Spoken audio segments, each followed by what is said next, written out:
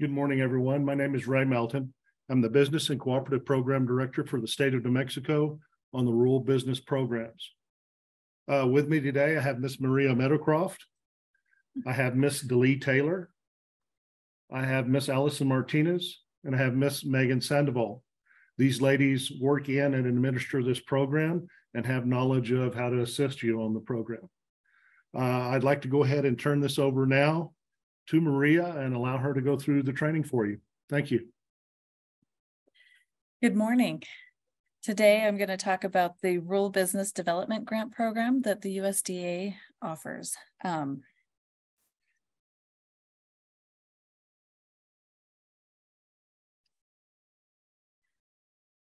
Rural Business Development Grant, the purpose of the program is to make grants eligible to entities located in rural areas for use in funding various business opportunity and business enterprise projects that serve rural areas. Applications compete in two separate categories, business opportunity and business enterprise, for use in funding various business and community projects that serve rural areas. This is a competitive grant program that assists rural projects that finance and facilitate development of small and emerging businesses. It's a one-year grant, so projects must reasonably be expected to be completed within 1 full year after it has begun. The project is considered to begin on the date that the grant agreement is signed. Business opportunity type projects. Funds can be used for eligible projects such as identify and analyze business opportunities, identify, train, and provide technical assistance, establish business support centers, conduct local community and multi-county economic development. Total opportunity type grant funds is limited to up to 10% of the total rural business development grant annual funding, which basically means we don't get a lot of money to fund opportunity type projects, so we encourage enterprise type projects. And enterprise projects, our grant funds may be used to finance and or develop small and emerging businesses in rural areas, including but not limited to acquisition and development of land, easements and rights of way, construction, conversion, provisions of loans for startup operating costs and working capital, establishment of a revolving loan fund, technical assistance, etc. Rural business development grant funds must be directed for projects benefiting rural areas or towns outside the urbanized periphery of any city with a population of 50,000 or more, according to the latest decennial census of the United States. So they're meant to help rural communities. What is or who is an eligible applicant?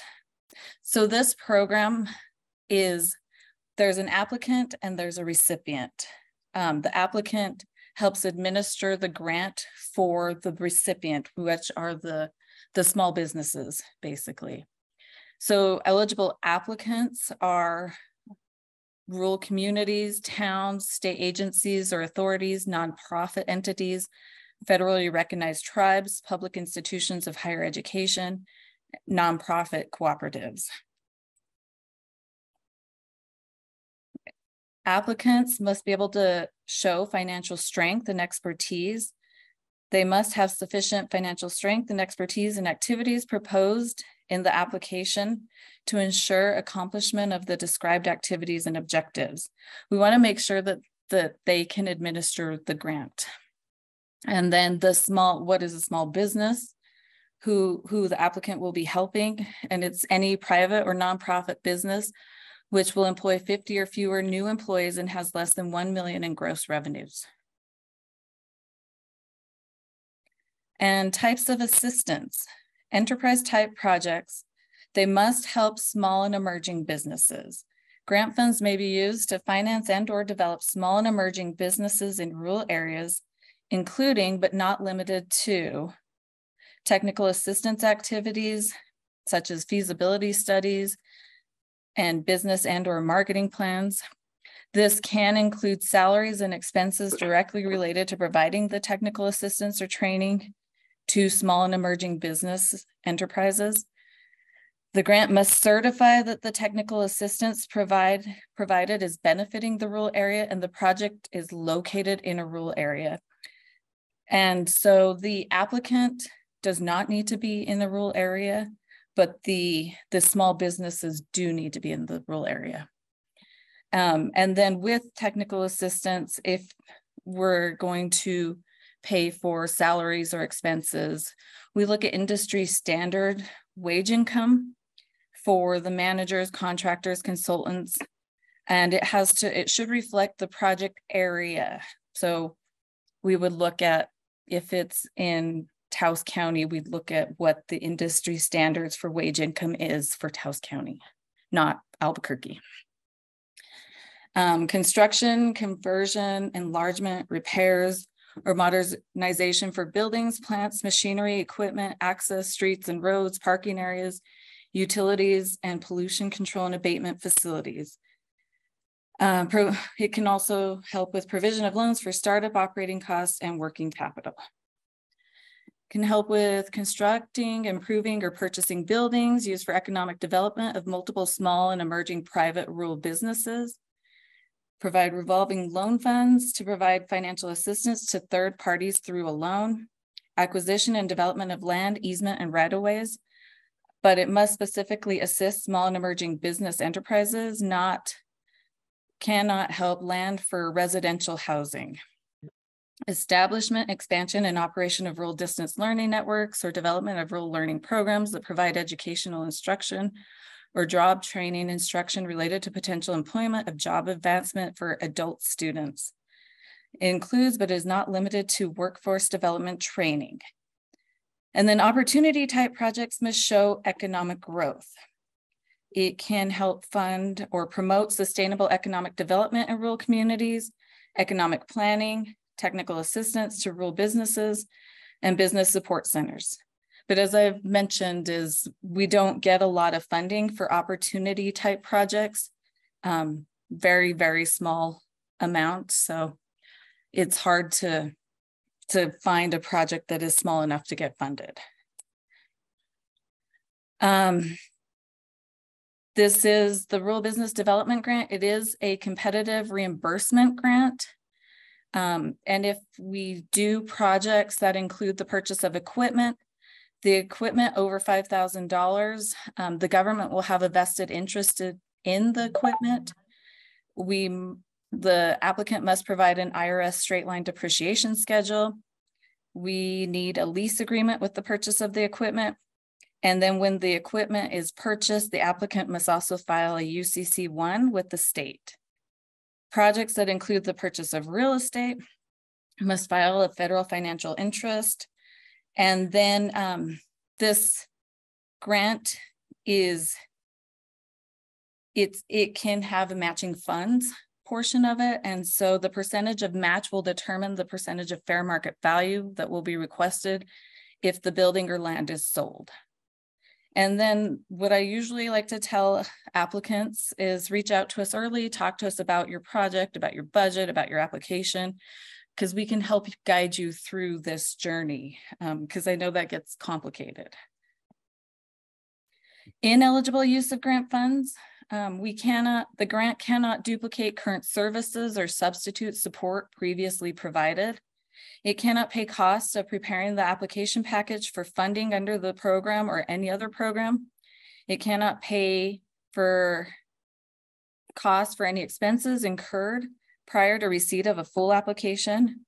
It can't fund political activities. It cannot pay for assistance to any private business enterprise which does not create or support jobs in the United States. It cannot pay any judgment or debt owed to the United States. We cannot fund agriculture production. It cannot be a pass-through grant. Pass-through grants are for, but not limited to, purchase of refurbishing or remodeling of real estate or use as a business incubator without charging the fair market rental, purchase of equipment for use by an ultimate recipient without charging a fair market rental, the making of a revolving loan fund without taking appropriate security to reasonably assure repayment of the loan. And there cannot be a conflict of interest. All transactions must be arm's length transactions. So the applicant can't have somebody on the board who is also trying to receive funds as the small business. So rural business development grant funding. Applications compete at the state office level, which are dependent on appropriations. And then all applications are evaluated based on evidence showing job creation to occur with local businesses, percent of non-federal funding committed to the project, economic need in the area to be served, consistency with local economic development priorities, experience of the grantee with similar efforts, and then other factors described in the notice of solicitation of applications. And we'll go through this as we go through the application toolkit. There is no maximum amount of the grant request. However, smaller requests have higher priority due to scoring. And then I included in your packets a NOSA, just so you can see it. There's a ton of information in there about what is needed on the application. In the packets is also the System for Award Management, SAM Quick Start Guide for new grantee registrations. And then just a checklist to help you think through some of the questions of what needs to go into the application. We're going to go through the forms. They're the forms we use for all of our grant programs. So first is the SF424. Box 1 is type of submission application. Box 2 is a new application. Box 3, 4, 5, and 6 are we fill out when we receive the application. And then box 8, applicant information, legal name. What is the legal name used with the tax identification number? ABC nonprofit. The box C, the UEI, is when you fill out the SAM registration, you'll get a UEI number. We need that in here. The address, and then the contact person. Who will I be talking to throughout the process if I have questions or about the application. And then their contact information, who they are, their contact information, type of assistant, or no, type of applicant. In this example, they're a nonprofit with a 501c3 status. And then the name of the federal agency, U.S. Department of Agriculture. There's a couple numbers there. I believe that's pre-filled out. If we don't know it, call us and we can help you get it. Area affected, what area, in this case, it's in Penasco. And then the descriptive title. And you'll see this throughout all of the pages. For small minority and locally owned businesses in Penasco, New Mexico will stay in business and expand services and retain jobs to the community with safety and equipment upgrades and improved capacity. Box 16, the congressional district of the applicant and then of the project. And then an estimated budget. You'll see in this particular example, their request was all for the grant. There is no match. So they're asking for $97,754. If they had a match, it would go under the applicant portion. So they're asking for the entire grant to be 100% for that $97,754 to cover their project costs. Whether it's subject to review by state under executive order, And then they check the box that they agree that all the information is true to their knowledge. And then there's an authorized representative. And this is the person who will sign all the forms, who's authorized to sign and make those decisions. So in this example, Ann Trujillo, board treasurer, phone number, email, and then there's a signature with a date. That's important because sometimes we forget to sign the application, and don't forget. And that's the same name we'll see throughout all the forms she has signed all the documents. Budget information. So this is where that 97,754 gets broken down into activity buckets. Activity 1, activity 2, activity 3. The section B, they break that budget down even further. Once again, you'll see activity 1, 2, and 3, but it's for equipment, direct charges, indirect charges. And then section C breaks it down even further. What they've added is into quarters. There's an assurance agreement, making sure that the applicant has legal authority to apply for the federal assistance. Sign, date, same person, Ann Trujillo. Equal opportunity agreement, same person signed. An assurance agreement, making sure that, that civil rights and that we are being compliant. Same person signed, Ann Trujillo, date. And then there is a 1940-Q certification for contracts, grants, and loans, signed and date. There is also an environmental documentation checklist. For the RBDGs, there's not usually a whole lot of environmental we have to check, but we still do have to go through the process.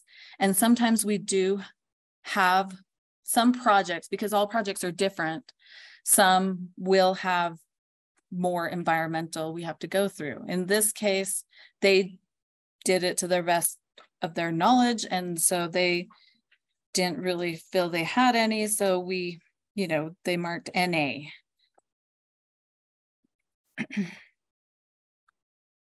I will say, though, for this particular project, we did have to do a little bit of environmental, just because it's for equipment had to go into certain buildings, so there wasn't much, but it's a little more than none.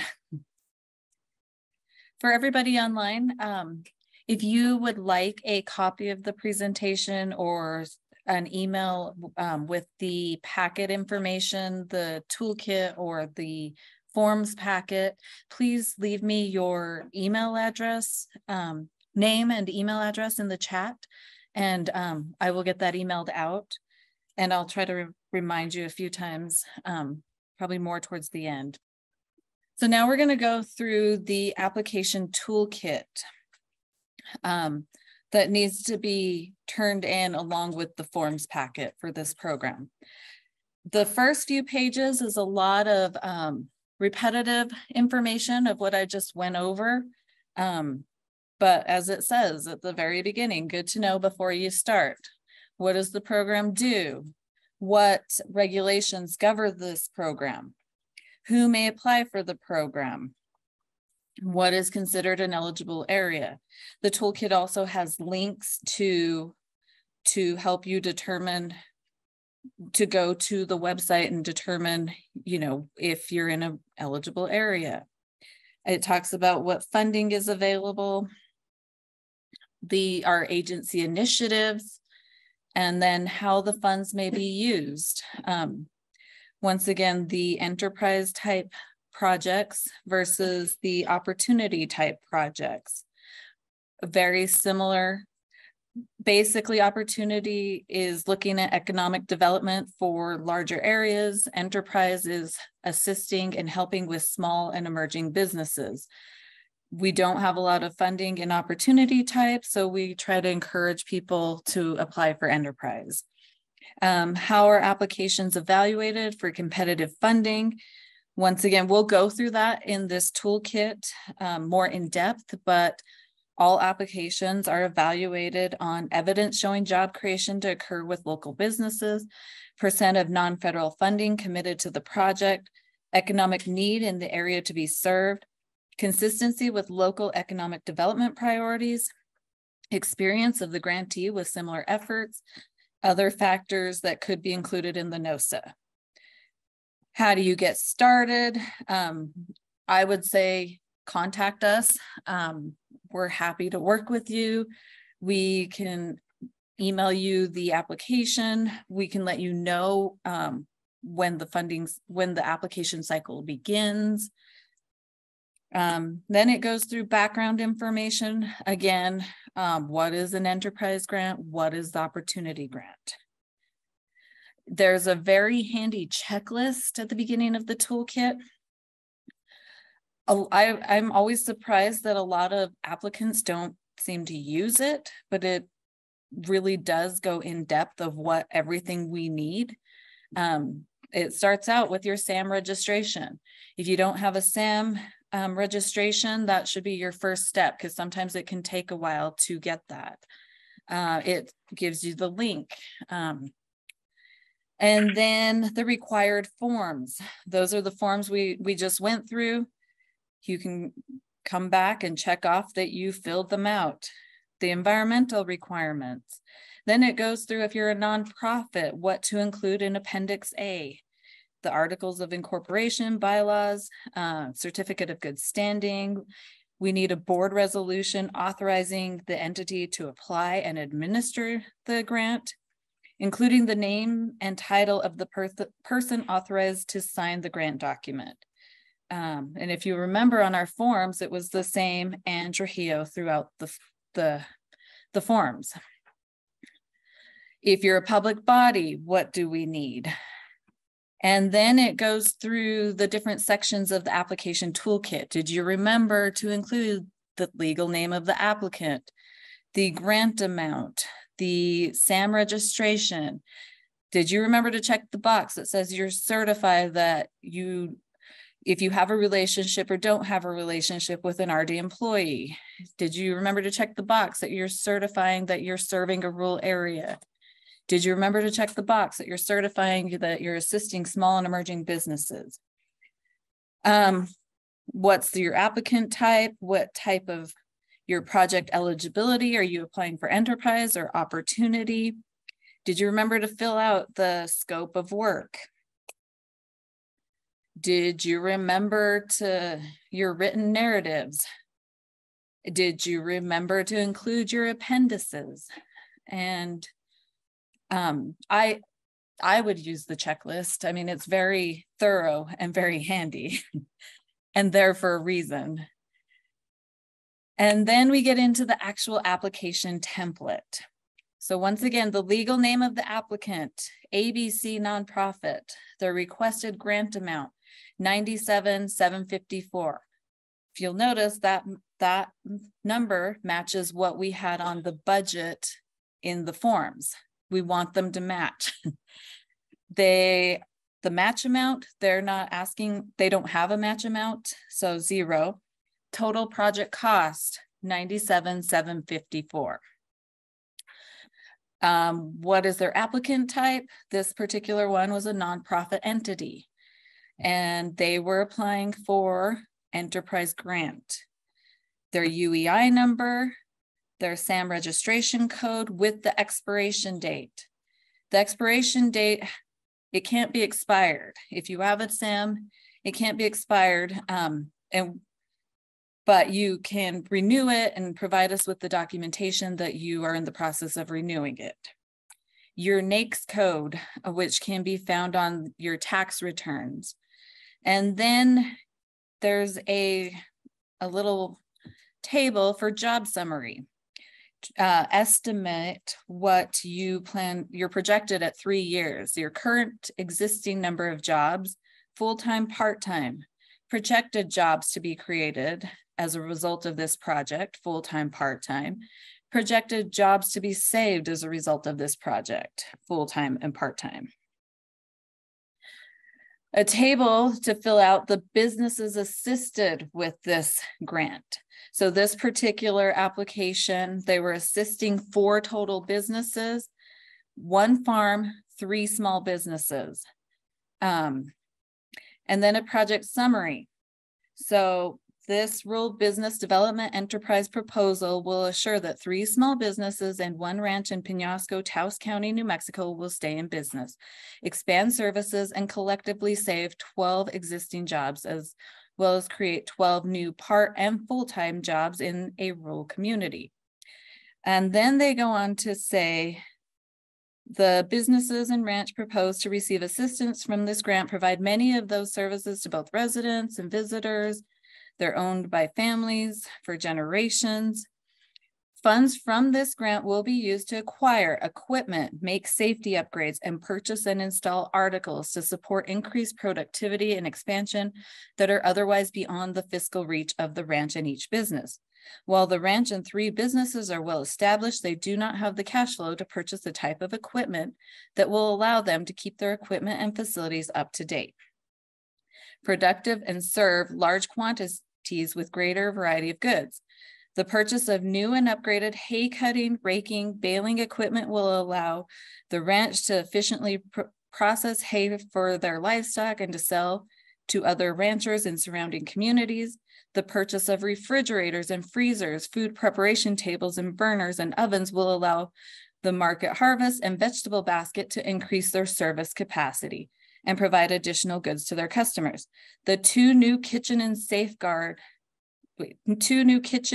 hoods with fire suppression systems will allow these 2 businesses to meet the state's fire safety code and safeguard their buildings from fire. For TSS, a new tire changer, balancer, and compressor will allow the business to improve and expand automobile services to the community and travelers, and upgrade doors and gates will ensure improved security. In their summary, they told us who they're going to help and what they're going to do with their funds. They're clear, concise. There's not a lot of fluff. We just need the basics of the project, what they're going to do, who they're helping, what they're going to do, how they're going to do it. And then we get into, this is what we're talking about on the checklist, the certifications. Do you have a relationship to an RD employee?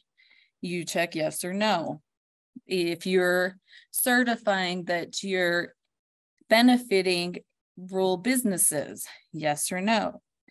You're certifying that the businesses assisted are at least 51% owned by US citizens, yes or no.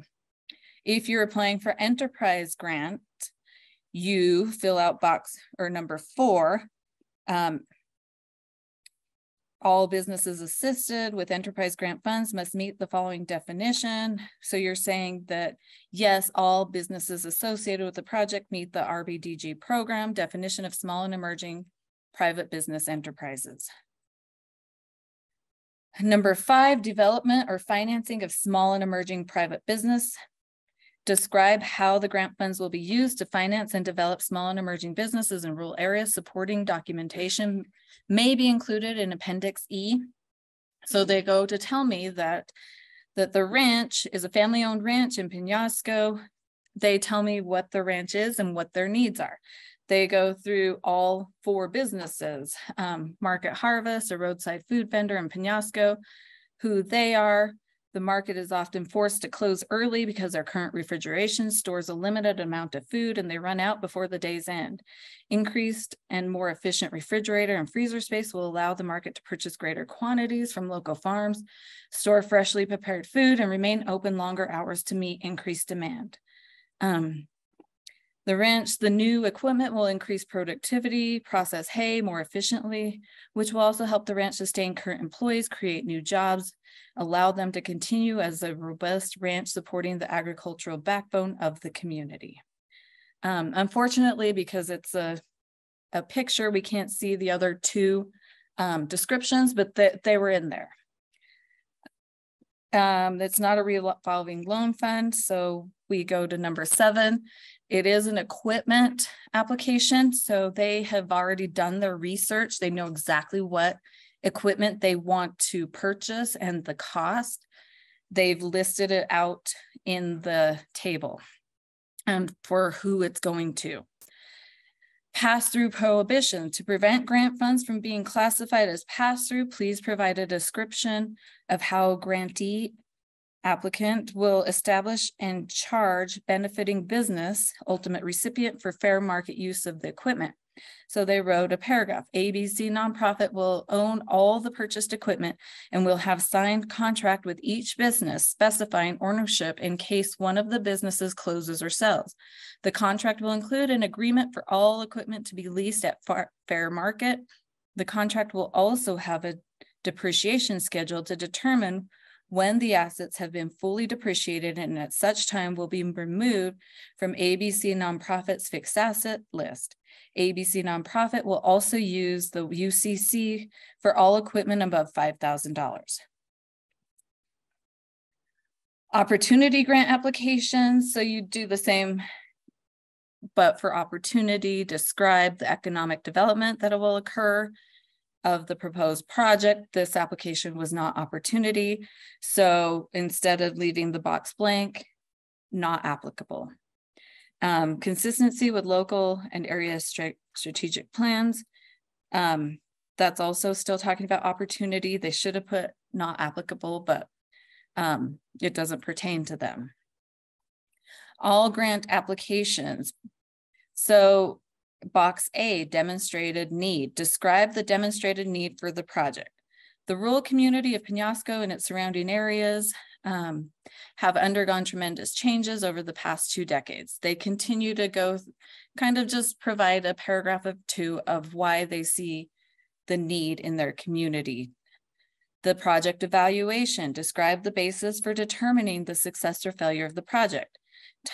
Timely purchase and installation of proposed equipment, retention and expansion of the workforce, increased efficiency, improved and expanded automobile services for the community and for traveling motorists, financial recovery, expanded goods. They list how they want to evaluate the project.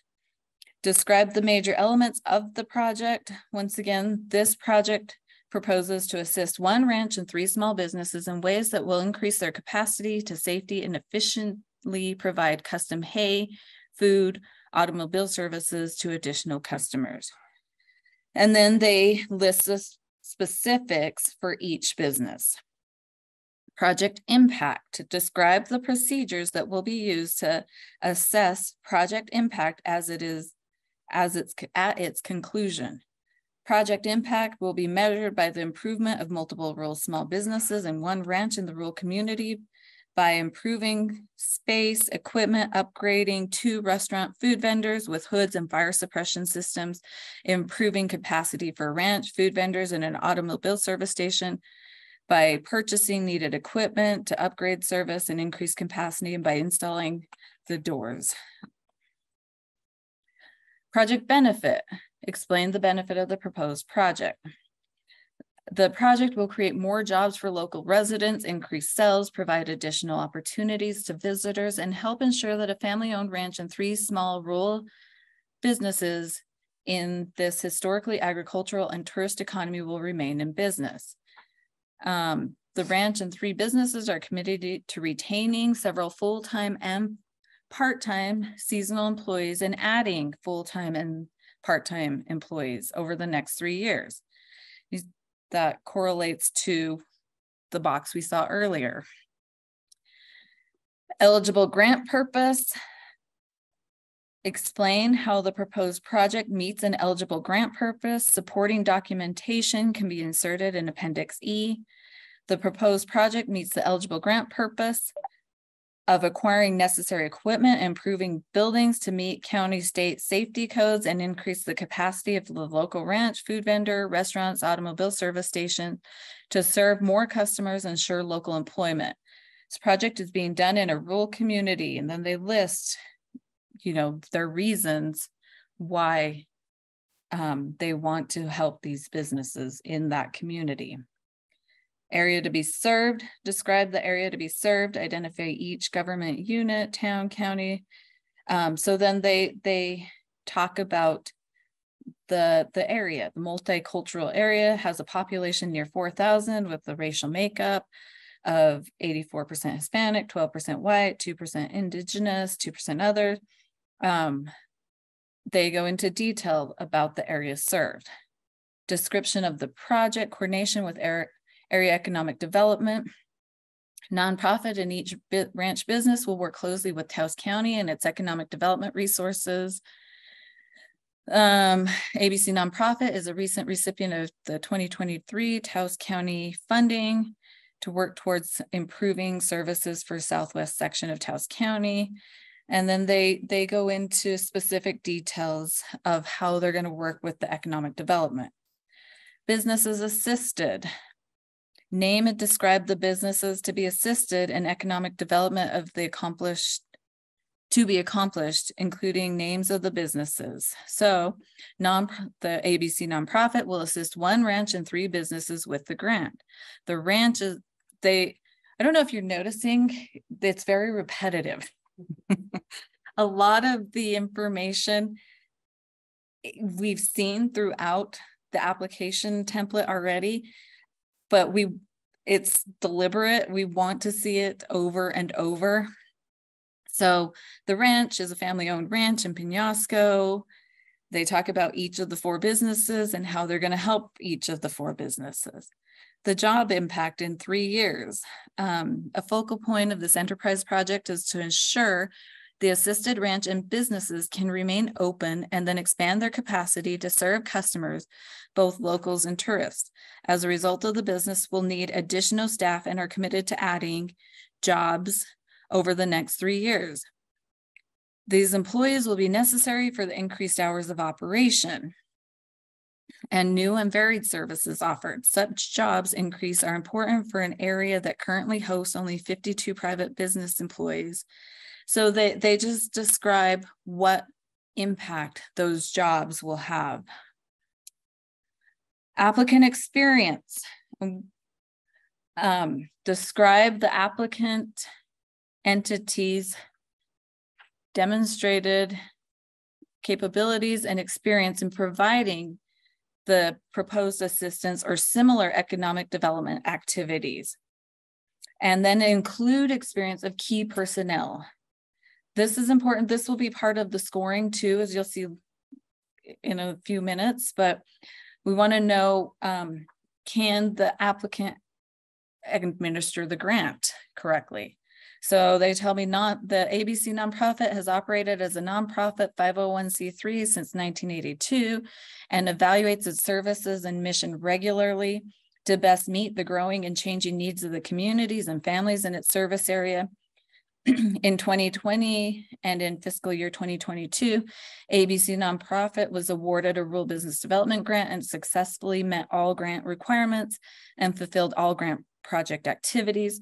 So they told me that they've been administering the same type of grant with us a few times now. Now they're helping new businesses. They have a long history of fiscal responsibility. And not only have they been awarded USDA grants, but they've had, a 30,000 Taos County grant for direct services since 2018, as well as multiple foundation grants totaling over 30,000 per year. The Taos County funding, and then they go on to tell me about do you remember the authorized signer, her experience managing grants. Rationale project area, Penasco is a primary stop on the popular high road to Taos. So they tell me how they chose, why they want to apply for funding and why they think that they can benefit from the assistance. The project execution, describe how the work will be performed, including whether the organization staff, consultants, or contractors will be used. The project execution will be specific to each of the 3 tasks: equipment purchases ordered by ABC nonprofit with business owners, invoices paid by the organization, delivery and install overseen by both the business and the organization. The safety upgrades will be done by a contractor who will order and install the hoods and fire suppression system, as well as the metal flashing to meet the fire safety codes. And a contractor will oversee the installation of the new doors and security at the tire center. And then they will have the fire marshal and health inspectors. After equipment is fully installed, the fire marshal, followed by the health inspector, will be scheduled for inspections to ensure the new equipment is properly installed and function. And then we'll see, we get into scoring. The application toolkit actually lets you figure out where you think you'll be in the scoring. Some of the categories you might not be able to do anything about. Other categories you can kind of manipulate. So here's a few that really you can't do anything about unless you really see which counties you want to help, if that's an option. But population, are you serving an area under 5,000 people? If so, then you'd get the maximum points. If the population is between 5,000 and 15, you'd get 10 points. If it's between 15 and 25, you'd get 5 points. Unemployment, does the area exceed the state rate by 25% or more? If so, you'd get the maximum of 20 points. Exceed the state rate by less than 25%, you'd get 10 points. Is equal to or less than the state rate, you'd get 0. Medium household income, is it less than the poverty line? You'd get maximum of 25 points. More than the poverty line, but less than 65%, you'd get 15 points. Between 65 and 85, you get 10 points, and equal to or greater than 85, 0. Economic distress. Is the area being served, the small business in an area being served, is there trauma? And this is FEMA designation. Is natural disasters occurred more than 3 years prior to filing the application. Those we get from our national databases, but if it's in a trauma area, you'd get 15 points. Is there economic distress? You'd get 15 points. Long-term poverty, you'd get 10 points. Long-term population decline, you'd get 10 points. And then there's a section again with coordination with area economic development activities. You'd pretty much describe the same thing you did in the previous section, how you're working with area economic development activities. Businesses to be assisted and economic development to be accomplished. Describe the businesses assisted and economic development to be accomplished. Supporting documentation can be used. Once again, you'll describe the businesses to be assisted again. The grant proposes to assist 1 ranch and 3 businesses with this grant. They list the 3 businesses and the farm. The ranch in each of these 3 businesses is in its own way a keystone business for the community. And then they gave me specific descriptions again of each of the 4 businesses. And then you'll see after that, the scoring criteria. Applicant has written evidence that small business development will be supported by startup or expansion as a result of the grant. 5 points for each letter for separate businesses, up to 25 points. So now they take those 4 businesses, those businesses have to write a short letter of how they're working with the applicant for funds from this grant and to help them create jobs. And with those letters, they can get up to 25 points, 5 points for each letter. So they actually didn't get the max on this grant, but they got close. And then they have to tell me the jobs created and saved. Describe how the proposed project will create jobs or save existing jobs in the service area and provide an estimated number of jobs created and jobs saved. This is evidenced by letters from rural businesses that will be directly assisted. Letters must contain jobs created and saved. So in those 4 letters, they have to tell me how many jobs they plan to create or save. They don't have to write separate letters, but they can put it in there. And then they have to fill out the box. This proposal will create and save jobs by providing 1 ranch and 4 recipient businesses with the equipment needed to increase their service capacity. Fire safety system to bring them up to code. As a result of the business will need additional staff and are committed to adding 8 jobs, full and 7 part-time over the next 3 years, saving 9 existing jobs. And then under the little box, you'll see number of jobs expected to be created or saved. They have a total of 17.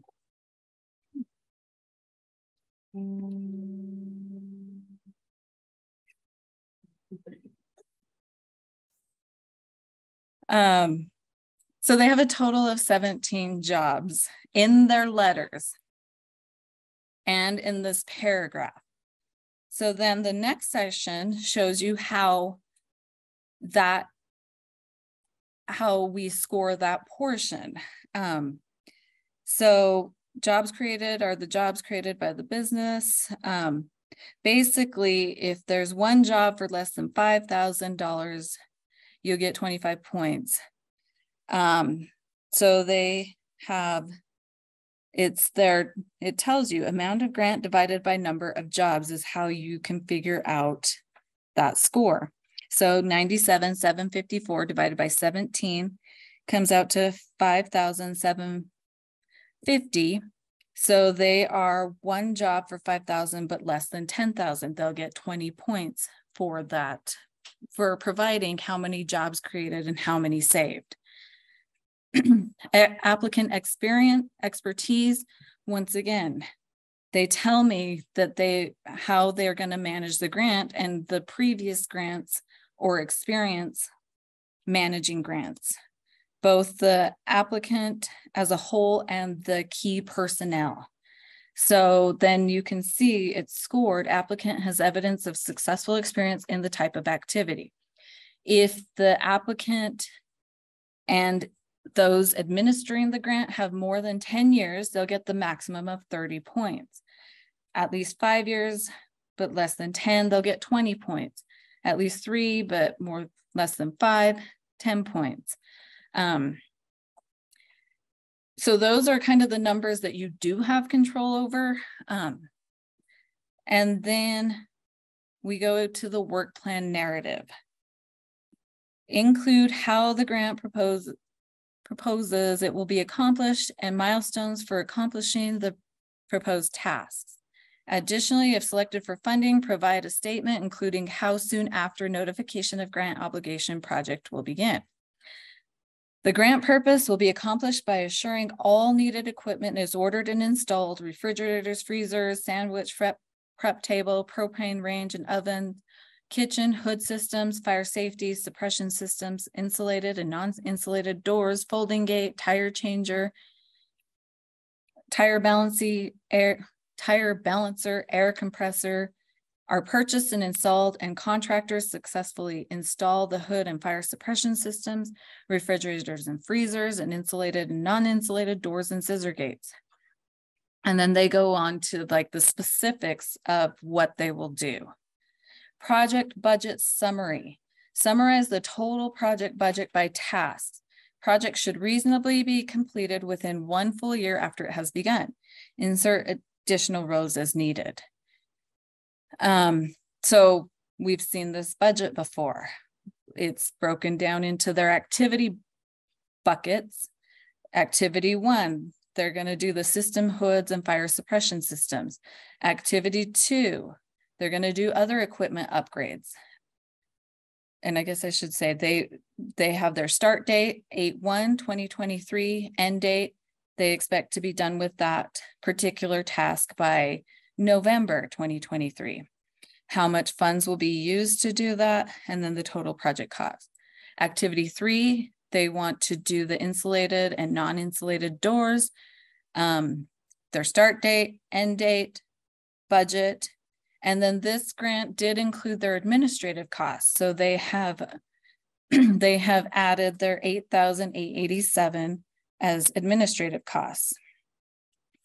And then we go to, so B, source of funding. If they were providing a match, they would tell us about it in that box there. This particular application didn't have a match. They should have put NA. And we like to see the not applicable versus a blank box. C, task budget format. So now we're going to break our total budget down into the task budget categories. So task 1, they are telling me that they're going to spend that $12,997 is on supplies, equipment. And then they have broken their administrative down to this particular task is $1,300. In the box, just after, they have to give me a description of what those funds are going to be used for. These funds are focused on the fire safety system, upgrades necessary for the market harvest and vegetable basket to meet the fire codes as outlined by Taos County Fire Marshal. This includes commercial kitchen, hood packages for both restaurants, and installation of a fire suppression system. Fees for contract labor for these installations will be paid by the businesses. So they're telling me that the extra fees are not part of the grant. They will be paid by the businesses. Task 2, they broke that down into the $60,452 for supplies, equipment, and then again for their 10% administrative fees. They give me a description. We want the descriptions clear and specific to what the money is going to be used for. Accounts for the purchase of new upgraded equipment for the ranch and 3 businesses. This includes everything from stainless steel refrigerated prep tables, refrigerators, freezers, burners, oven systems, to sickle bar, mower and rake, tire changer, balancer, air compressor. And then they say that ABC nonprofit is asking for a 10% administrative fee due to the sheer volume of equipment to be purchased. They didn't actually list out the specific equipment because we saw that they've already given us an entire form of the specific equipment. Task 3, $9,242 in supplies, and then contractual $6,176. Then their administrative fee for $1,542. That, I guess I left that off there. They explained that that is the contractor, to install the fire suppression systems, the supplies, the freezer. And then we get to the next page of the scoring criteria. So the size of the grant request. Grant less than 100,000 will get the maximum score of 25 points. 100,000 to 200,000 will get 15 points. More than 200,000, but not more than 500,000, 10 points. And if we remember, their grant is 97 something. It's just under 100,000. And then they tell me about how they're going to their performance criteria, how they're going to measure what they're doing. Then the additional scoring, this is the discretionary points that if it's the first time grant could get up to 50 discretionary points for the application. This particular grant is, as we've already seen, they've told me they've received other rural business development grants, so they're not eligible for the extra 50 points, and so they put not applicable. Then we get into the appendices. Appendix A, organizational documents. We need, if you're a nonprofit, we need to be able to see that you have the legal authority to apply for and administer the grant. We want to see the articles of incorporation, the bylaws, and a certificate of good standing with the state. We want to see that board resolution saying that the entity is allowed to apply for the grant, and then who will be the signer for the documents. Same from the public body, the legal authority, the documentation of organization, the resolution passed by governing board authorizing the entity to apply and administer the RBDG, including the name and title of the person authorized to sign the grant documents. So I just included an example, articles of incorporation, the certificate of good standing. Appendix B, we need the latest 3 years financial information, balance sheets, income statements, current audited reports if available. So we have examples of balance sheets and income statements. Appendix C, supplemental funds verification. Documentation verifying eligible supplemental funds are available and have been committed to the project must be included in your application to qualify for consideration under applicable scoring criterion. So this is if there was a match, we would need to see the documentation that they have the match available. Examples of accountable documentation include a signed letter from the source of funds stating the amount of funds, when the funds will be provided, and what the funds can be used for. An executed grant agreement, a signed resolution from your governing board authorizing the use of a specified amount of funds. This particular application, I didn't put it in here, but they did provide a letter saying that they weren't able to offer any matching funds. Appendix D, letters of commitment from businesses to be assisted, including jobs created, supported, letters of support. We often provide this letter template that the small business can just fill out, check off the boxes and fill out, sign and date, that counts. Or we can get an actual letter from the small business on their letterhead. And if you'll see in here, down in the middle of the letter, it says we expect to save 2 jobs and create 4 more. That's the numbers we need to be able to score it higher. Appendix C, additional supporting documentation. Anything else you want to submit or we ask for, resumes from your staff who will be working on the grant, who will be included in that part of the scoring process. And then that's it for the application template. Just a few more, like the maximum possible score is 250 points.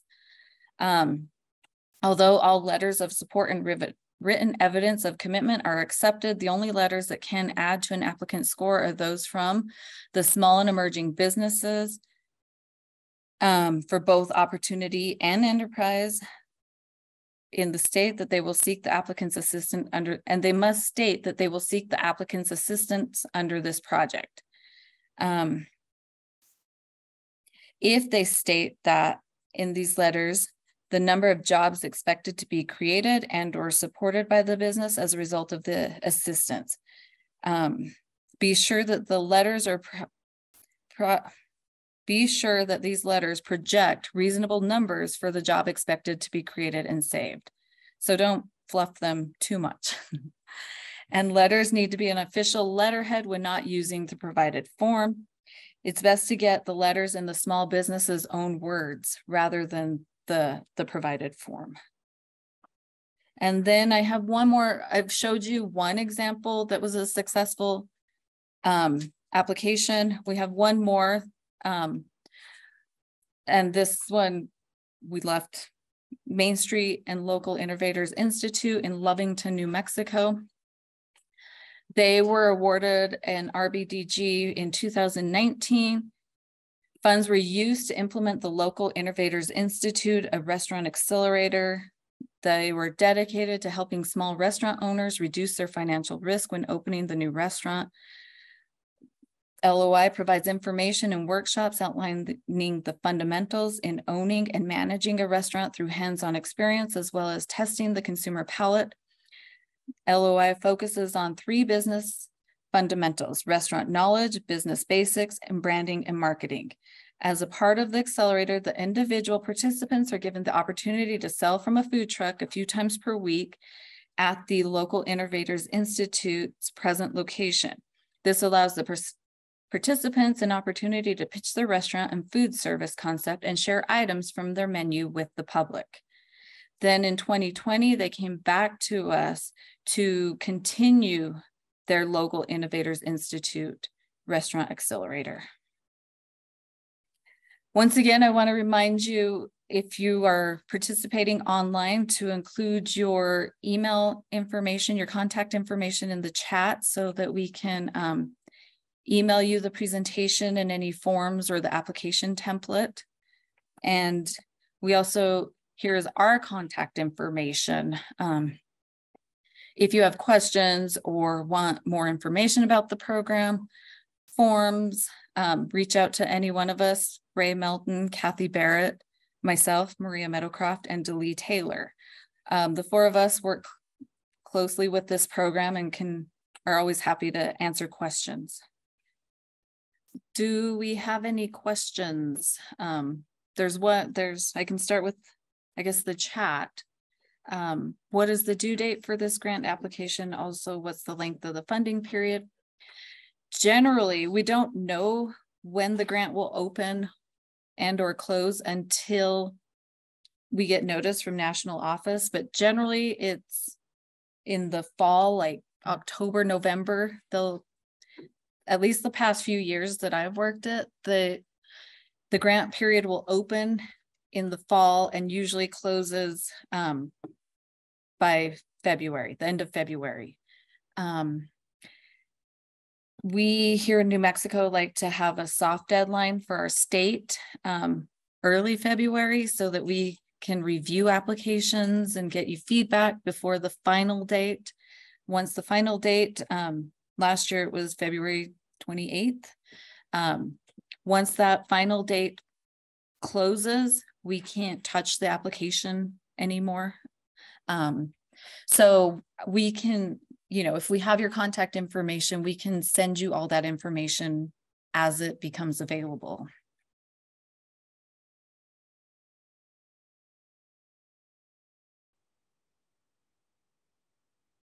What about new agencies that may not have previous grant oversight experience? How would you evaluate these? Do you know the answer to that? On those, we would take it based off of the individual experience of the grant administrator.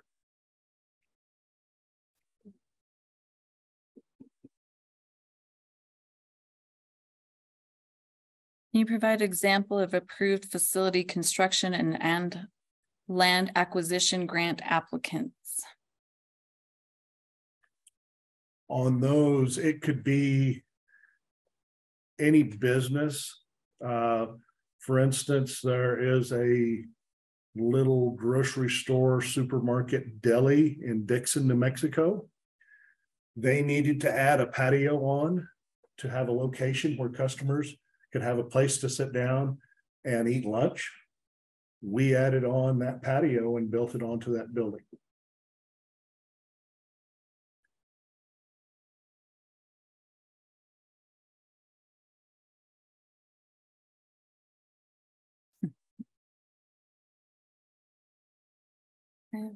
I have a question on your qualifications as a small business. I cannot quite read quickly enough, but was part of the qualifications under 50 employees and less than 1 million gross sale, or is it greater than 1 million? This part depends on the NAICS code, and based on your individual NAICS code, under the SBA definition of what a small business is, you can go in SBA, look up that NAICS code, and then it will tell you whether or not that is a small business if it meets their criteria and is less than that. Some of these deals, a small business is less than 100 employees, and they're quite large for New Mexico. So generally, I have not seen us run into an issue where an entity was not considered to be a small business. They've always been eligible because the SBA standards are much higher than what is reported in there by the actual businesses in the state. So typically, knock on wood on that one, I have not had a business be ineligible because they were too large. Are there any more questions? Anybody here in the room? Go ahead. So we were counting the number of employees, full-time employees, and then there was also part-time employees or contract labor, or what it was. Is that considered 0.5 for a part-time? Is there? Go ahead and repeat the question. How do we count the FTE total, basically? And of employees of jobs created or jobs saved. That gets tricky, actually. Yeah. What we generally do is we take what you show as an actual full-time employee. Which is how many hours? It's 8 hours. 8 hours, okay. 8 hours a day and 40 hours a week. And then we take the part-time employee. Now, most of the time, you do not provide me whether they work 2 hours or they worked 7. So we don't know on a part-time employee, but typically what I do is I look at it and I make sure first that you're providing me with realistic employee numbers, because everybody's favorite thing to do is tell me that they're doing a feasibility study that doesn't create any jobs. And then they come in and tell me that's going to create and save 200 jobs. Okay, that's unrealistic. Don't do that. Come back in and tell us what's actually going to happen. Most of these little grants, they will come in and they'll be, let's say, a tire shop, like the example that Maria went through. And they have 3 full-time employees and 1 part-time employee, and they may save those jobs and then create 1 more. And so that's typically what we like to see. Realistic numbers that tell the truth. Don't tell me that you're creating 1,000 jobs. I don't believe it.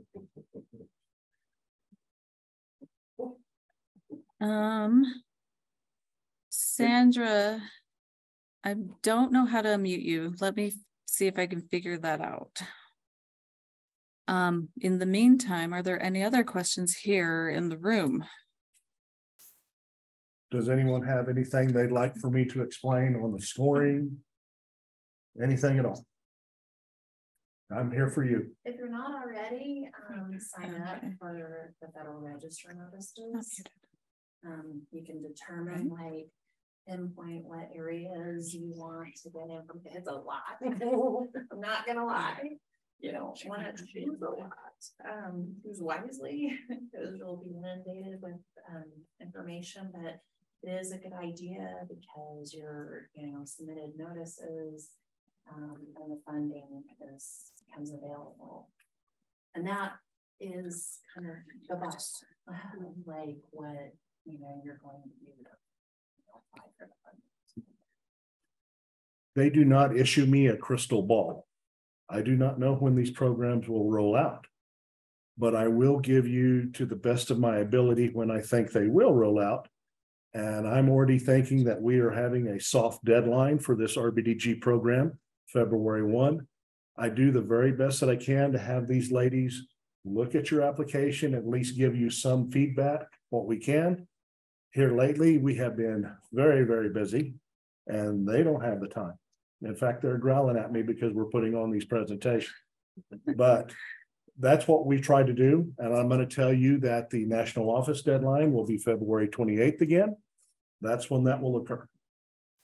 Our REAP program, we did have 2 deadlines.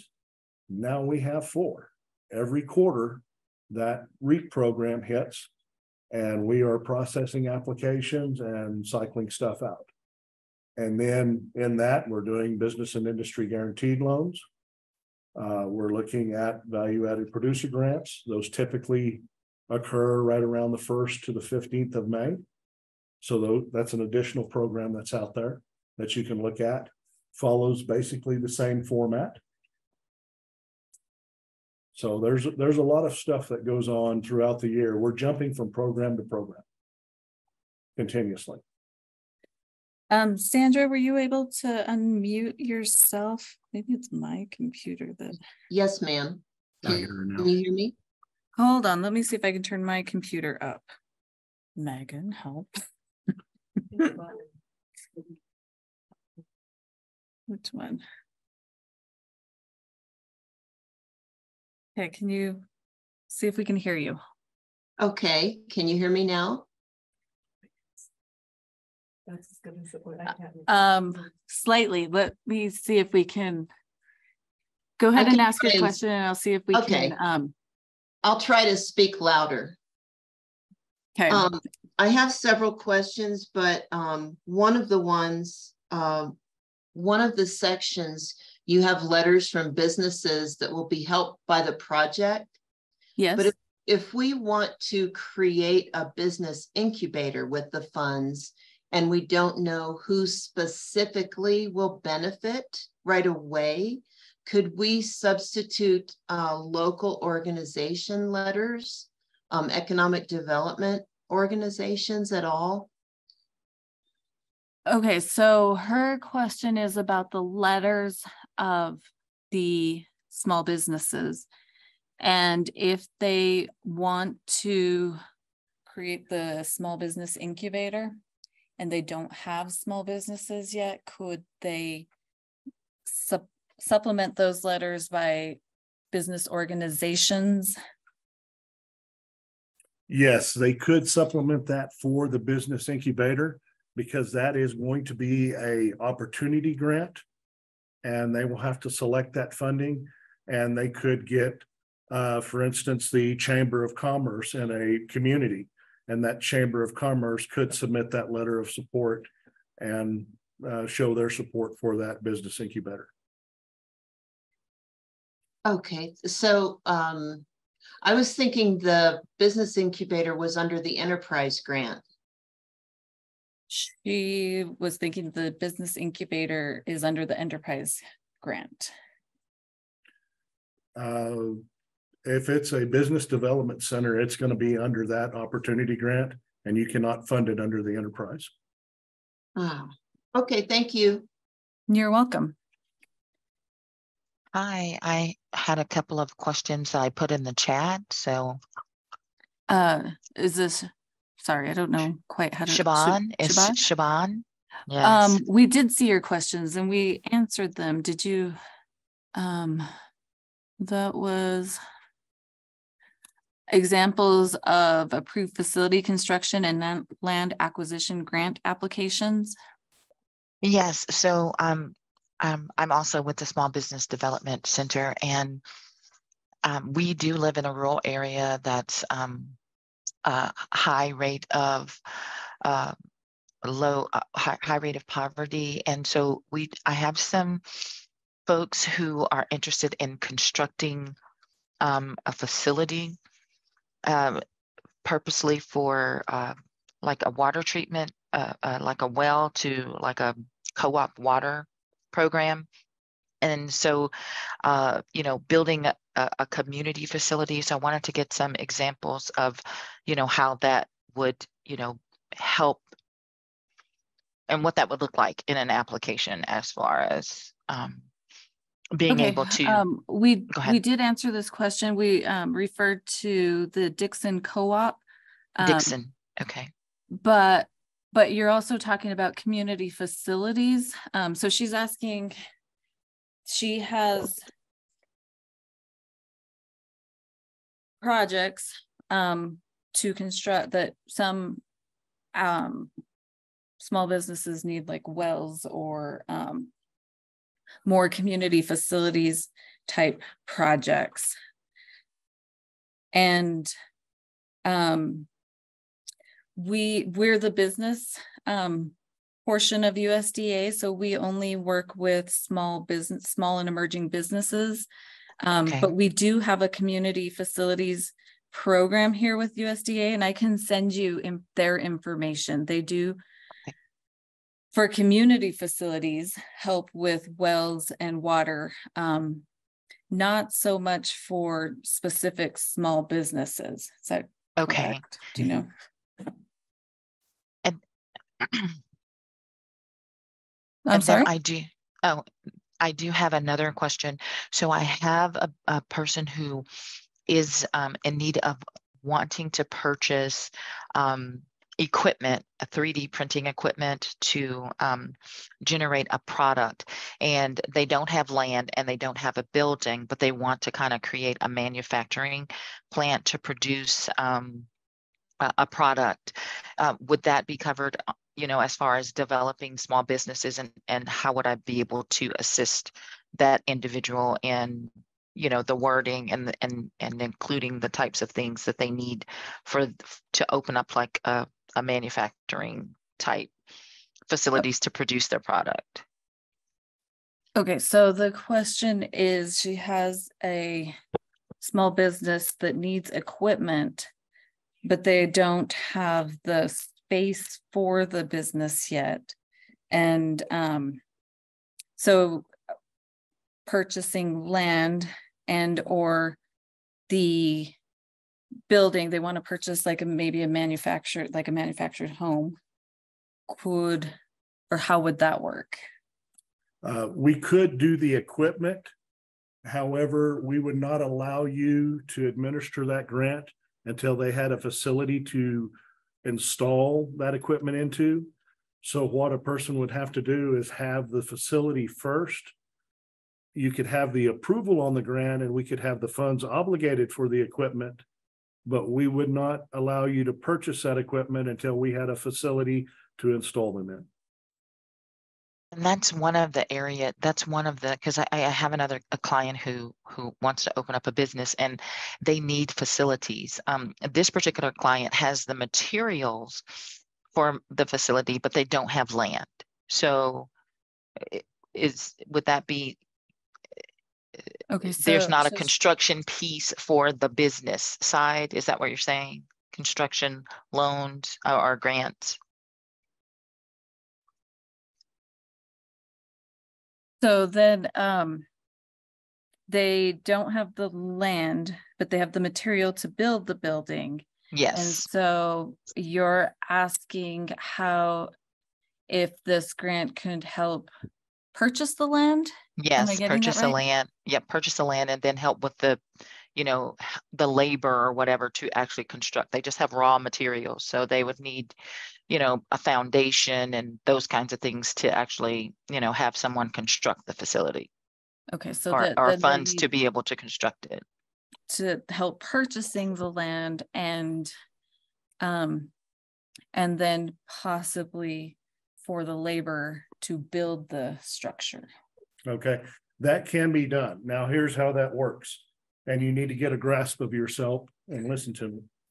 We would go in and depending on the percentage of match and the total cost of the property, naturally, let's say we had $100,000 property and that was going to be the cost of purchasing the land and constructing the facility and all of the materials, etc.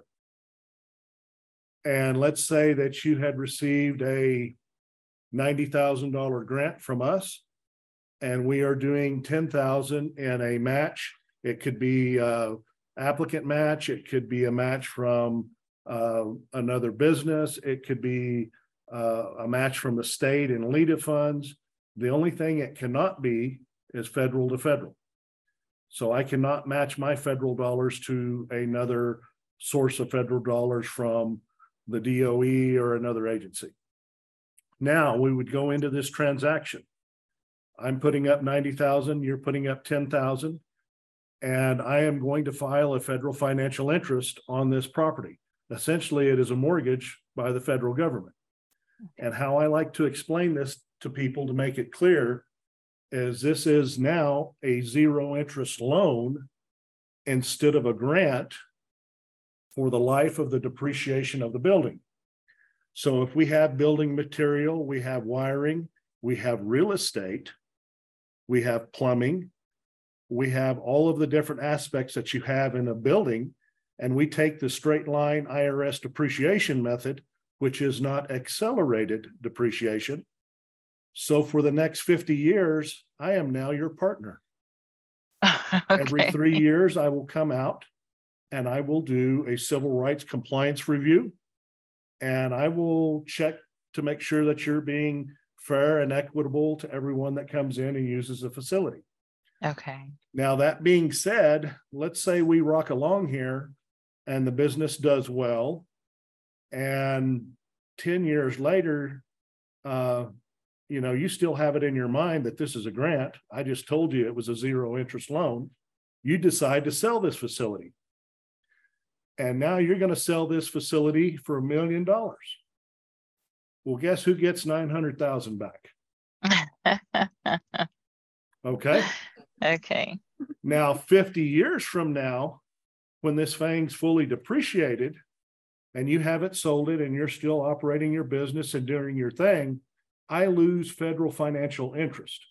Okay. Once I've lost that federal financial interest, I walk away. Now you have a grant. Now it's Okay. yours.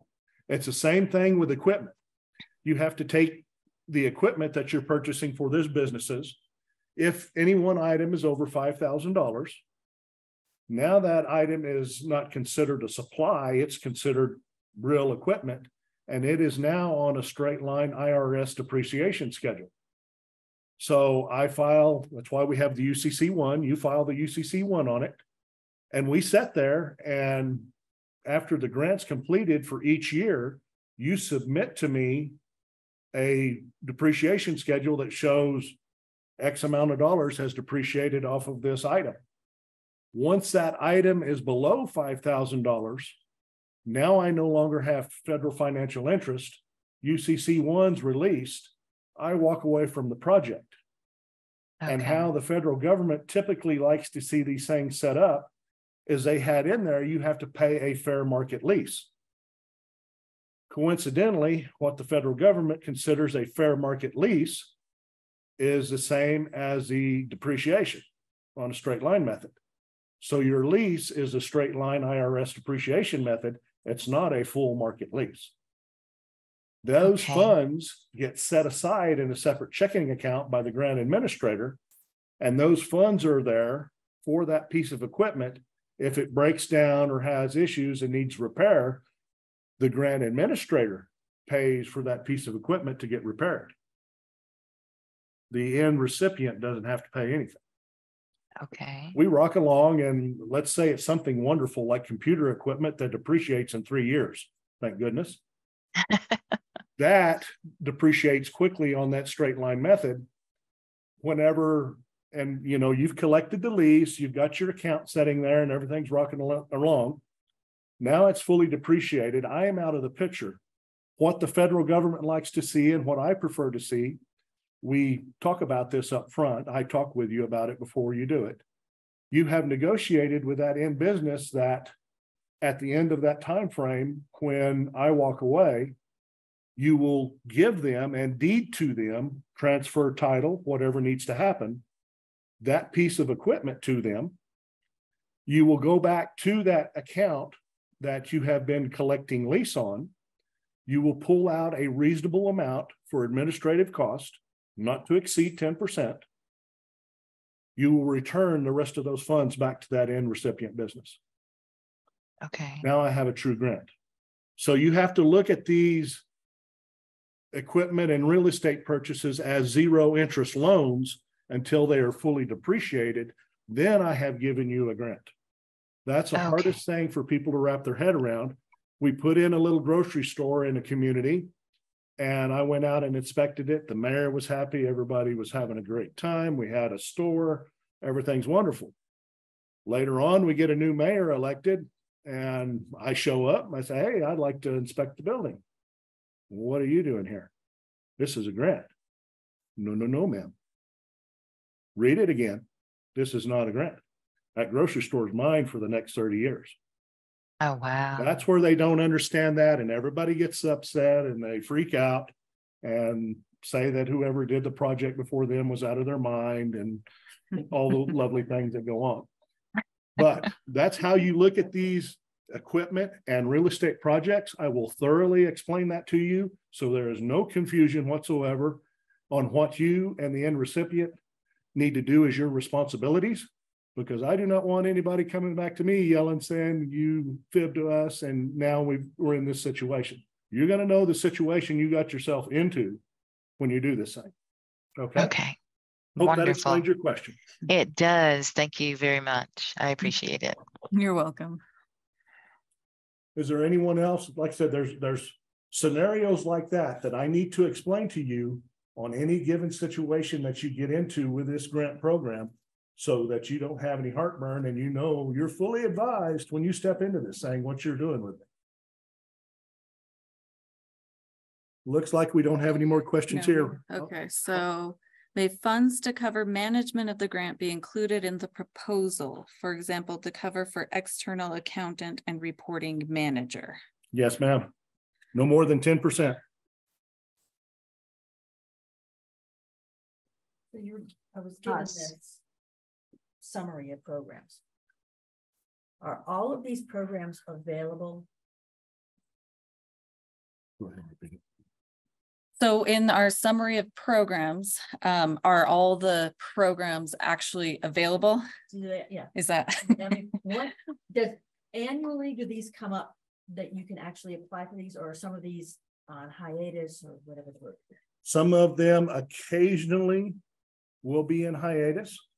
For instance, the value-added producer grant program, in my career, 16 years, it has not been funded on 2 or maybe 3 years.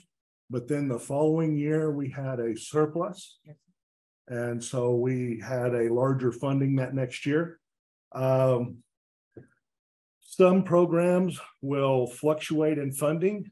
For instance, right now in the REAP program, I have more money than I can throw and burn. And I don't know what to do with it. I would add to that, it depends on if you have the most current summary of programs, because that is the most current, but we've heard that there's a new one coming out soon too. They actually published a new one, but forgot one of our main to include one of the programs. But if you have an old one, I mean, our programs come and go, some of them. There's pilot programs on there too. Is that one you have? Poultry? I don't think it does. We have a meat and poultry processing program. We just got through shutting down the food supply chain program. Sometimes they come fast and go fast. Okay. And So I've got this in mind, call you and say, this is Yes, applicable. contact us. and then, Preparation is one of the key things. and some of these programs, these ladies are not going to know, and I'm supposed to know. And then some of these programs, I'm like, maybe. And then some of the programs they roll out and they will have a wonderful, get a $2 million grant and this can happen. And then they have me deliver reality and say, for the entire US, we have $2 million. Okay. So those things do occur. Don't throw me under the bus. I'm just telling you like it is. And so that's what you will run into. And like I said, there's probably 35 different programs there that you'll go through and look at. And I do not know every one of them. And I've been here 16 years and I'm never going to know all of them. Some of them are strictly administered out of the national office. They had a program that I'd never heard about to where you could have a food top garden. They were doing it for, communities that were a little bigger in size. And they were actually paying money for people to have gardens on the rooftops of some of their apartment buildings because of food. We're trying to do stuff with food and keep good quality food throughout the US. So it is, that's a moving target, and I will give you the best answer that I have. I am not going to tell you that that is a correct answer on that question now. Good luck with that one. I do have another question if someone else doesn't. I think there's some in the chat. So yeah, I was know. gonna okay. hold your question for 1 second. Sandra Jones, can a business apply directly for this grant, or do they need a nonprofit or government fiscal agent? They do have to have a nonprofit, a public body, or a Native American tribe to apply for and administer this grant. We get applications every year where someone has seen this on the website and the business comes in and applies directly, and it is immediately ineligible. Yes. And then her next question, can one applicant apply for multiple projects in the same grant year? Yes, they can do that. They will be competing against themselves and other projects. So if they do one project over here and this project over here, they're going to compete against each other. And there's a good possibility that one of them will not be funded. I actually had 3 or 4 years ago an applicant that did that, and they ended up doing both projects. Can a grant be written to help start up a rural rental car company under enterprise? What kind of assistance would they be providing them? So Sandra, we need more information on that question. Yeah, what I meant was, I don't mean under enterprise rent a car. If a community has no rental car service at all, could a grant, would it be possible to have it something like starting up a rental car service? Could that be a potential eligible project for the enterprise grant? So if a community doesn't have a rental car company in that area, under the enterprise grant, can that enterprise grant help with startup of a rental car company? Yes, I will need to visit with you about it and tell you the tricks and the things that you should not do to make it smooth for you. But yes, you can build a business from the ground up with it, and you can start a rental car business with it. Can a project include other federal funding and remain eligible? No, unless it's BIA money, where BIA money is transferred to the tribe or pueblo and loses its federal identity. If there's other federal grant funds in it, it will be ineligible for our program. I can work with state, I can work with other foundations, and I can work with donations from a community, from the grant administrator, and from the end recipient. But I will not do a grant that has matching funds from another federal entity. Can you use both the REAP and RBDG at the same time on a larger project along with LEDA funds? Yes. For different parts of the project? Yes. Okay. That would reduce the 50% match on the REAP. Mm-hmm. Well, if here's the thing, you have the same project. REAP does REAP. RBDG can't assist with that REAP, or I'm using federal to federal. But let's say that they had to do the lighting, the wiring, and this stuff over here. The RBDG we took and we did 2x4s and stucco and other parts of the project that were not eligible for REAP. You got to put your mind to it and then visualize basically 2 different projects is what it boils down to. Now, LEDA money, yeah, sure, throw them in. Now, LEDA wouldn't work great on the REAP side, but LEDA would be perfectly fine on the RBDG side, and we can do that. What ends up happening, the best thing to do when you have a project and you're fleshing this project out, I don't want you calling these ladies. They're up to their neck already.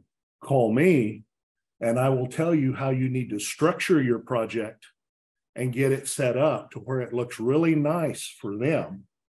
Then we take the nice package to the ladies and they finish it. That's how you do this deal. And I need people that will take small rural businesses and help them fill this out so that I can get the money to these small businesses, to the end recipients. In that aspect of it, to keep the nonprofits supported, they need to charge me the 10% administration cost So they get some money for assisting this small business and helping me with my grant program. Most of them that I get don't ask for any administrative funds. So they're getting nothing for doing this. Okay. 10% is the normal limit. 10% is all I will allow. Is the If you do 10.01, So ineligible. So if it's $30,000 and you're going to do $3,001, I am sorry, ma'am, you are ineligible. If you do 3,000 or $29.99, you're eligible. We're real. Cut it off right there, and like I said, that will deem it ineligible, and nothing I can do after the grant period to fix it. Were there any more questions in the chat? Or online, I guess? I think that's all in the chat. I had another question as far as enterprising, which is, would it be considered an enterprise if you're creating a school to help immigrant children in the community to have to receive education? Would that be considered enterprise, or is that something else?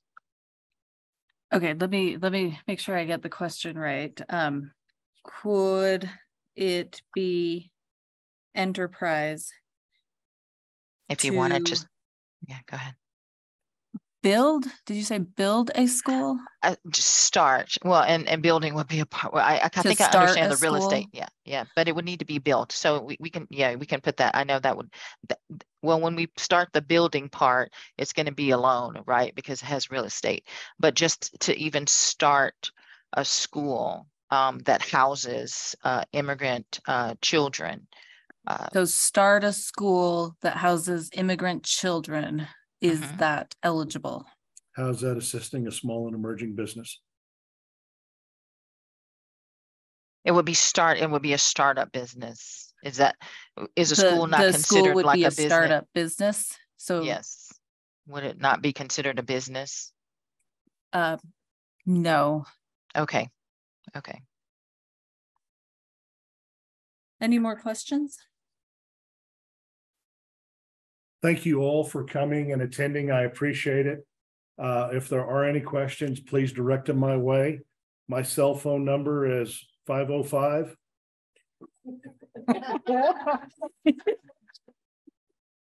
219 5944. I do try to answer my calls and texts that same day, but understand that I'm in meetings like this or talking to clients. My life is just not that easy. And sometimes it may be the next day or whenever I can get a hold of you. But I do respond to all of my messages, and I will take the time to sit down and talk to you and address projects just like this lady's going through and addressing, individual projects that she already has in mind. I will sit there and talk you right through it to where you'll come to that aha moment and realize what you have to do. Question, Ray, was that 505-219-5944? Yes, ma'am. There you go. Thank you so much. This was very helpful. I appreciate you And don't guys be taking afraid, time. that's my government cell phone. Thank you. Thank you. May I ask one other quick question? Sure. You had a project in Lovington. Yes. And one of the things we see with our folks who want to test out a food concept, they could drive to Santa Fe to the kitchen, which is like a 45-minute drive from us, which is not doable for, transporting or catering. But the Santa Fe kitchen charges $600 a week, I think is what it turned out if you did the whole week. Do we have to, I know you said something about charging, if we get a successful project, you have to do market rate. Is there any way if we were successful, we could do a graduated rate where eventually they get to a market rate after 6 months? Is there any leeway with that? hopefully answer your question, I can have Ray explain how the Lovington project works, and that might provide better understanding of it. So she's asking about the Lovington project, and they have restaurants or entrepreneurs who actually drive to Santa Fe. I'm assuming from Los Alamos, is that?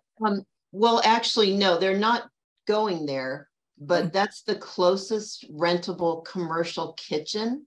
The closest rental commercial kitchen is in Santa Fe, 45-minute drive, which isn't practical for food. And so would they have to charge like fees for this? So I think one of the best ways to explain that might answer your questions or is to explain how the Lovington project works. And Bray is great at explaining that because it has been a very, very successful project for them. Okay. On the Lovington project, the first thing that we did with the main street in Lovington is we purchased the food trailer. We got it set up, got everything in it that it needed, and got it in a position to where they could start training business entrepreneurs. Understand that in the restaurant industry, there's only about a 35% success rate on business entrepreneurs starting a new restaurant. So their main focus was not teaching them how to cook. Their main focus was teaching them how to run a restaurant business, how to pay the taxes, how to get the certifications, how to set up menus. Then the final phase of it was there was one restaurant. Why this came to being, there was one restaurant in Lovington that basically fed everybody. The restaurant owner is actually on the board of the chamber and asked them to help because he would like to retire. And when he retires, that restaurant will probably go away. There'll be no one there to pick it up and carry it on. So we will now no longer have a place to feed people. So they set this trailer up, got everything going. We helped them get everything set up the way that it needed to be. Then the second phase of that in 2020, we went in and we actually have an individual that is training these people like a college course when they come into this food trailer, and we rotate these entrepreneurs through that trailer and through the course. So he'll have some that are doing in-class work. He'll have some that are in the trailer and different phases of it. They added a beer and wine license to it to where they could have, people could sit down and enjoy their meal. They put a little patio now out in front of it with umbrellas, with fans, try to keep it cool where you have a enjoyable atmosphere. And that's what they've done to continue this setup with it. Because we weren't specifically allowing an end recipient to have that trailer, this trailer is specifically to the chamber.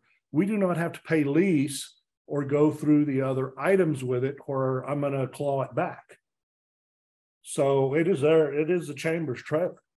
Now, the beauty of this little project that we did is you can take this to any small community in New Mexico and do the exact same thing. We could have hundreds of these little kitchens around, and people could go in and use it, and you could train businesses up that would be, trying to get into the restaurant industry. Now, recognize that 70% or 65% of those people going into that trailer are not going to make it. Then what Lovington has done further, since the out-migration, they have a lot of empty buildings in town that they actually own. Now, when they get a winner and they get a good restaurant business that has done well in the trailer, they are taking their own building downtown, the city is, and they're getting it fixed, and they'll probably come back for a grant from me to do that next, where this business entrepreneur can move into a building and have a restaurant in a building. That's what I think their end game is, so that they get some restaurants established there besides Allsup's and McDonald's, where people can go and eat. So that's how that little project works. Again, something like that, I would need to sit down with each of you and flesh that out, talk to you about it, tell you the pitfalls, tell you what would work, what's the easiest way to get it set up. But actually, I could probably redact that grant and give you that redacted grant application and go, here's how you do it. The girl that wrote this up did a very good job. And this was the last one that I did myself whenever I was getting promoted. I did this project here. So I've kind of beat it to death because that's the last one I can remember. But that's how you can set up and do these projects like this that have equipment. And because under a normal situation, you would say, well, that's a pass-through grant. No, it is not, because they are actually taking that and they are training all of these students, entrepreneurs, through that trailer. So you could, yes, sir. Yes. Right. So you could potentially. She asked if all these businesses have to be in New Mexico, and yes, they do. Okay, go ahead.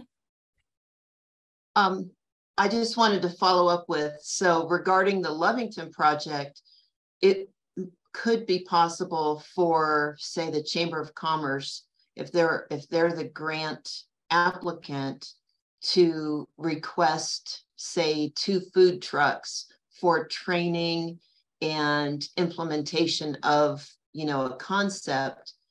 They could potentially do something like that and just lease the trucks.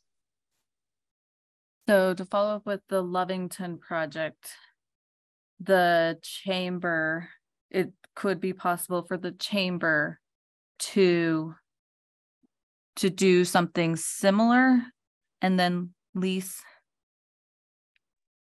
Yes, purchase a food truck. Purchase the food truck. And lease it to entrepreneurs. Yes, they could do a project like that. We could purchase a food truck and then lease the food truck out to individual businesses on a straight line IRS depreciation method. When the food trailer fully depreciates, I walk away. There you go. Thank you. Would the Lovington project be considered opportunity? No, that was an enterprise. Can you explain how that's enterprise? And then I have another question about the food truck. Say if the chamber were to purchase the 2 food trucks and do the training, the people conducting the training, would they charge the 10% administrative fee, or could there be like compensation built into that for them to be paid to do the training as well? So she's asking how it's enterprise, which I'm finally starting to understand. It's a technical assistance project. So you're providing technical assistance training for entrepreneurs to learn how to run a restaurant business. And that makes it enterprise. Yes.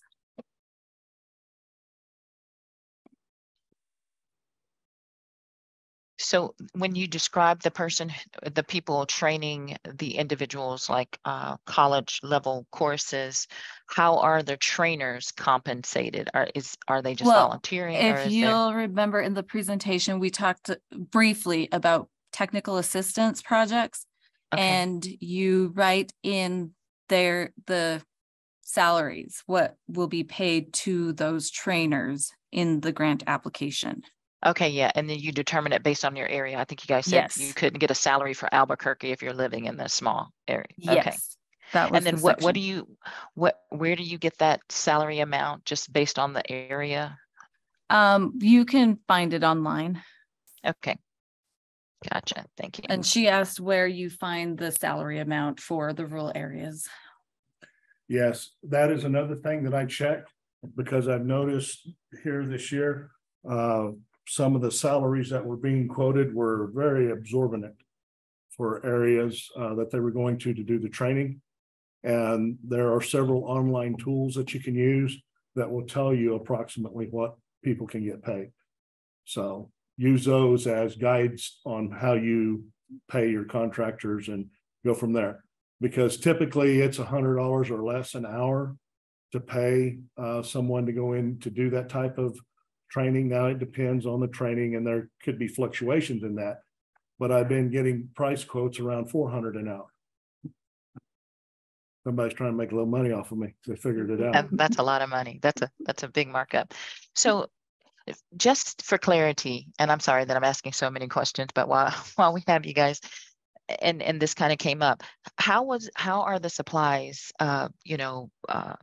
replenished? So if we have 5 different entrepreneurs who have different cuisines and they're coming in, do you build that kind of inventory into the grant as well for supplies, or is that just a separate? So she's asking now how, if in this type of grant, how the supplies are accounted for, and if we build them into the grant, and the example is if you have 5 different businesses who are using those supplies.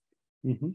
And so, yes, same thing, you would build those into the grant in the budget as supplies of what you will be needing or using. For each Right. entity. For each business, right? Separately, like was in the example. Yes. Yes. Okay. Everybody looks bored to tears with me. Thank you all for coming. Appreciate the question. If there's anything else, please call me. As you can see, I will spend all the time in the world that I have to with you to tell you the answers to your questions. Thank you all. Thank you.